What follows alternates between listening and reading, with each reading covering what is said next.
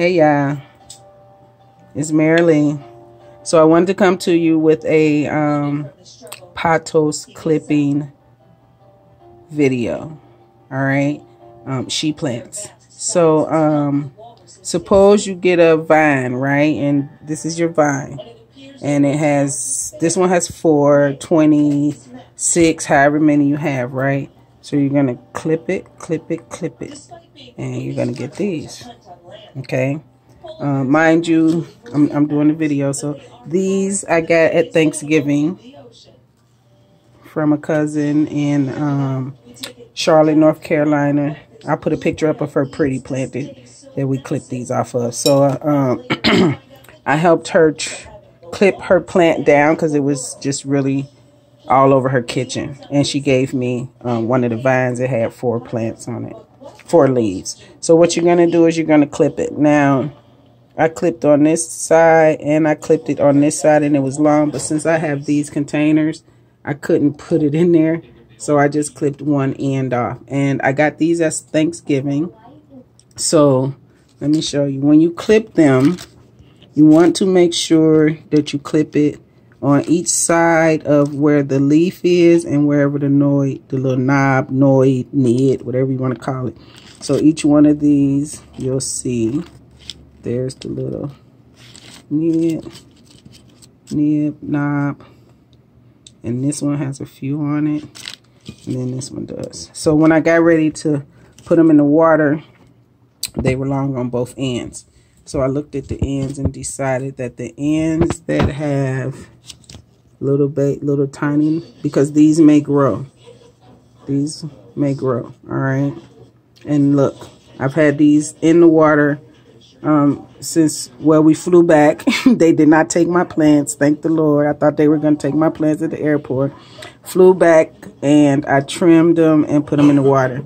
So I just trimmed it and then put it in the water. Now, what I'm going to tell you is you cannot cut this off and stick this in water. It doesn't work that way. It has to start growing before you can stick it in water. So, I mean, before, like, I'll show you some other ones and it'll explain better. But these ones, yeah, you got to put them in the water. So then I just stuck it down in the water. And I just use these minis. I do art projects in the summer. I run art sessions, and we use these for the kids. So every year they plant something and they paint. So like this one, and then look, all of them have a new root coming. So I'm just going to keep them in the water a little longer. So whatever today is, Thanksgiving Day, a couple of days after Thanksgiving. So Saturday, the Saturday after Thanksgiving, I came home and put them in the water. All right, so you can see that one. And if you look close at this one actually has 2. One right here, and there's another little one right there. Can you see that? So, all right. Okay, so that's for your new clippings. So if you have some long vines, so I don't repot, I clip off, and that helps the roots stop growing so much because they're not trying to feed the plant, and then it just helps your plant bloom out more when you clip some pieces back. And you can be nice and start some clippings and give them to people. All right, well, these I'm not. These will be groomed into other plants. The name of these, I will pick names from my family members that live in Charlotte, well, live in North Carolina, and then one of them I'll probably name North Carolina, and then after that, all the plants that grow after that will be North Carolina. Anyway, but let me show you something. So look at this. This was an air wick. I pulled the little thing out, cleaned it out real good, and then put a little plant in here because it was so little when I clipped it off. So had a vine, and I clipped it, and this is everything I got off of it. So if you notice, This is where you clip the flower on both sides. This little brown thing is the Noid. Actually, the Noid has little roots, more little roots growing off of it. Look at that.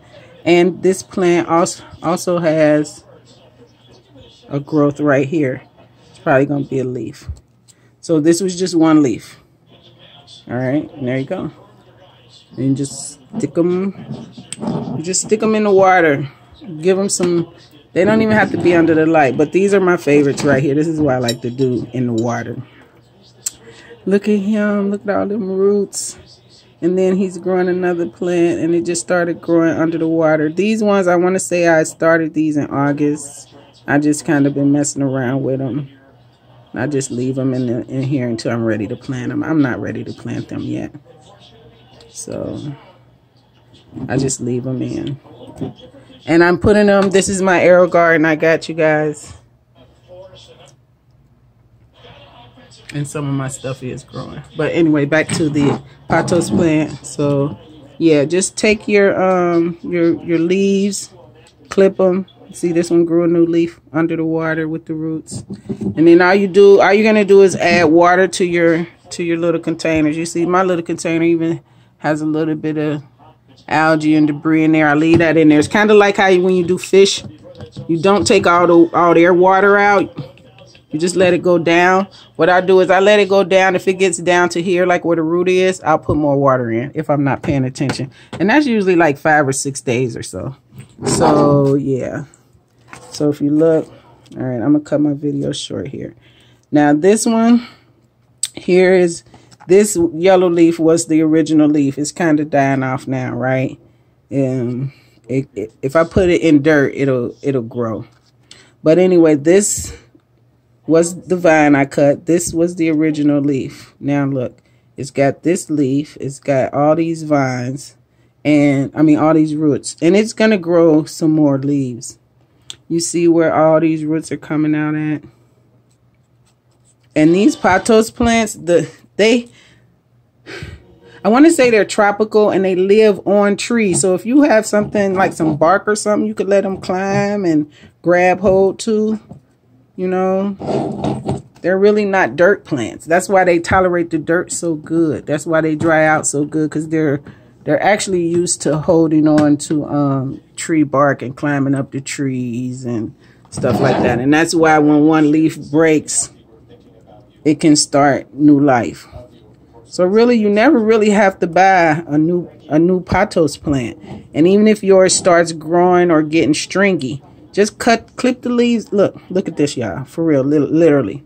See this leaf? Look how much of it is clipped off, right? Look at that. And then all I did was clipped it and stuck it in water. You just have to make sure, and here's the little brown Noid, right? It grew these roots. And so this is probably going to grow some more. I could stick this in a little pot right now and give it 3 months, and it's going to have more flowers coming out of it. So yeah, you just yeah, it's not that serious, people. It's not that people get these Pothos plants and go crazy. Oh, it's dying, and don't do that to yourself. Just clip off. You think it's dying? Look at this, okay? Clip a leaf off. Literally, just clip the leaf off and stick it in some water. And look at this. Babies. See that? Look at right here. It's getting roots on it. It is meant to grow.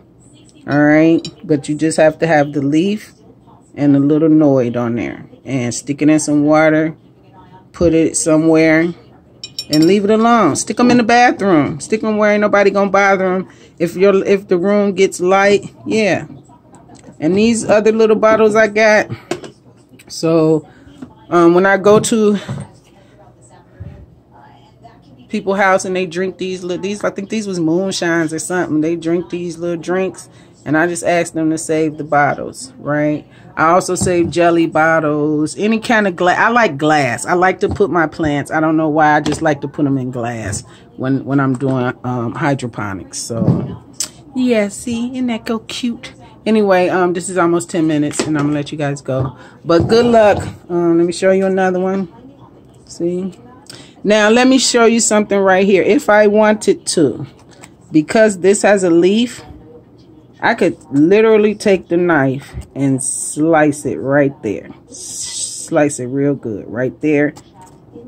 This little leaf, because it has a root on it, stick it in one of these little tiny air wicks, you know, and it'll start growing and you'll have a leaf. So right here I have 3 plants, right? And if you count all of these, you know, bam.